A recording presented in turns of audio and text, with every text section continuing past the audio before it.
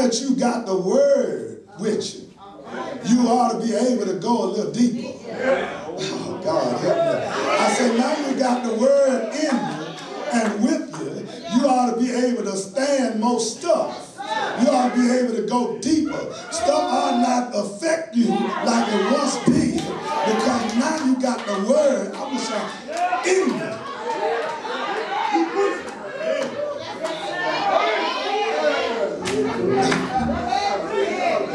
Because watch this. This is what Peter's doing now. Peter allows Jesus. He renders, watch this, y'all. He renders his resources to the ministry. His boat is his source of revenue. And he renders his resources to the ministry. And when he renders his resources, Jesus is able to use his resources to be a blessing, not just to Peter, but somebody else. See, Peter is saying, Jesus, what I have may not be much, but I'm willing to use it for the kingdom. So Jesus gets into his boat and starts preaching. And Peter is saying, I'm willing to let you use my resources, watch this, y'all, for the advancement of the kingdom. Because he said, listen, I want you to go deeper. So I need your resource. I need you to take this boat to another level. I need to use this boat because I'm about to take you and everybody in this boat to a whole nother level. His money maker. Y'all, maybe that's the reason why some of us never get our minds blown. Because we never give God what we have first. I ain't making it up, y'all. See, when you give God what you have, you'll not beat God giving, because God will not let you beat him giving. I don't care what you have. Listen to what he said, give, and he'll give it back to you. Good measure, pressed down, shaken together, and running over. You can't beat God giving. You got to learn how to open your mind and allow God to use your resources. The reason why some of us struggle is because we don't want to let God use our resources to take you to another level.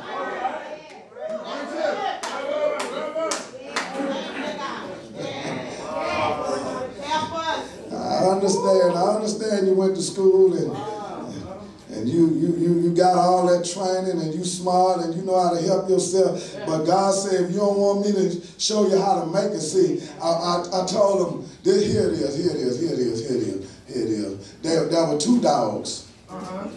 There was this Chihuahua and this Pit Bull. The Pit Bull challenged the Chihuahua and told him, he said, you see that door? I can get that door open quicker than you. The Chihuahua said, okay, you first. The Pit Bull jumps up on the doorknob and he grabs it, and he just started wrestling it. I mean, and he just tugging and tugging because he's a pit bull, big pit bull, right? And he just tugging on the door. And finally he gets it open and he come back. He said, I got it. It's your turn now. The Chihuahua goes to the door and he strikes with his paw. And the master opened the door.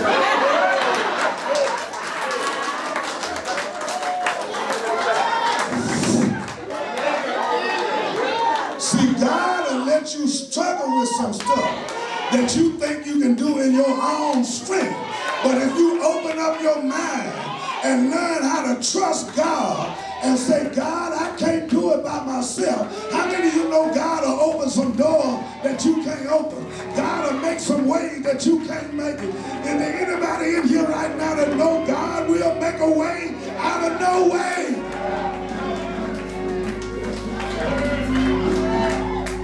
Okay, I'm done.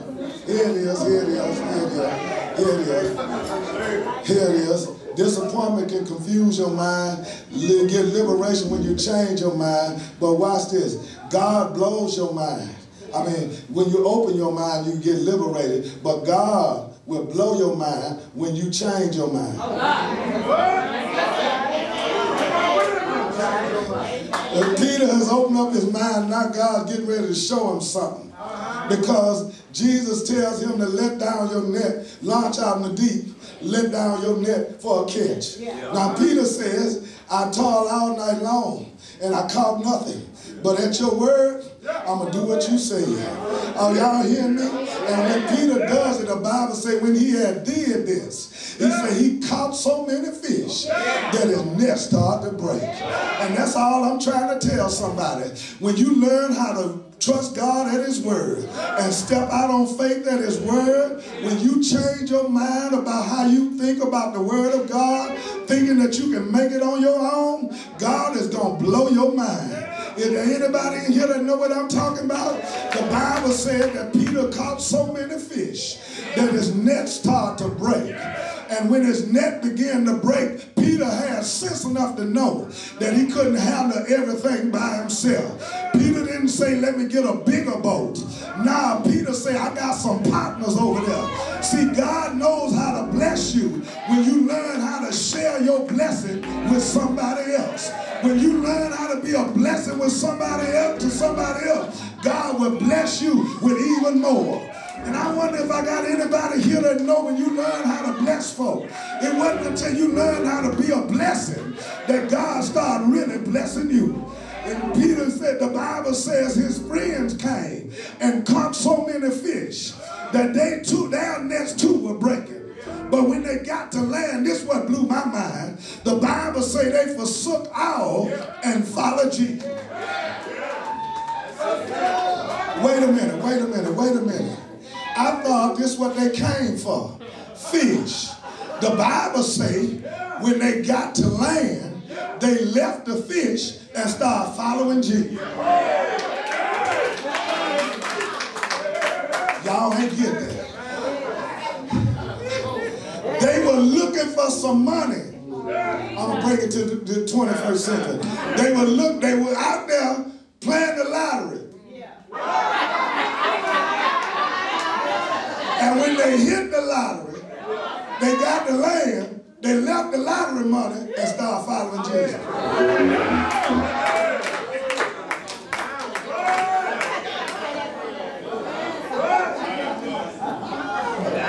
Now that blew my mind.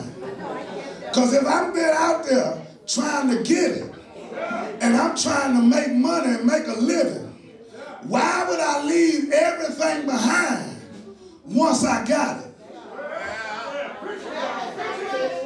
Are y'all ready? Because when you got Jesus, you understand that if you got it one time, you can get it again. I mean, listen, I'm not going to be a one-time hitter. If Jesus can fill my boat this time, I understand that if I just keep following him, fish ain't going to never be a problem.